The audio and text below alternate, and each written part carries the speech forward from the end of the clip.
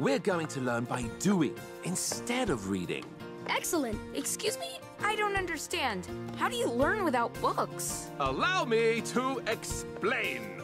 Books are really great for learning facts, for finding out the who, what, when, and why. But sometimes you have to push aside the stacks and take a step into the world outside. If you want to feel the thrill of the ocean as a mermaid guides your ship through her realm, you will never know the surge of emotion till you climb aboard and step up to the helm. You gotta live it to learn it. You gotta dive in and do it. You gotta show that you know it and work your way through it. You can read about King Arthur's knights. A book will tell you every tale and plot. But if you want to witness their true might, well, try shaking hands with Sir Lancelot. If you want to grow a beautiful flower, dig into the dirt like a gnome or an elf. Can't tell if a fruit will be sweet or sour till you take a bite and find out for yourself.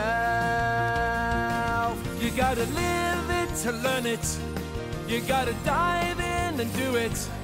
You gotta show that you know it. Just work your way through it. Some of you look uneasy, maybe even queasy. That's natural. My methods are entirely new to you. So remember, if you're ever lost in the woods, don't be afraid to ask for directions. Woods? What woods? I don't understand anything he's saying. I think he means that we should ask for help if we need it. I think I want to ask for a different class. You gotta live it to learn it. You gotta dive in and do it. So don't sweat it, cause you'll get it.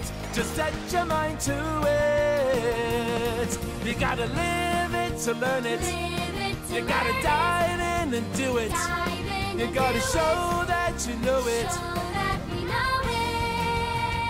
Just work your way through it.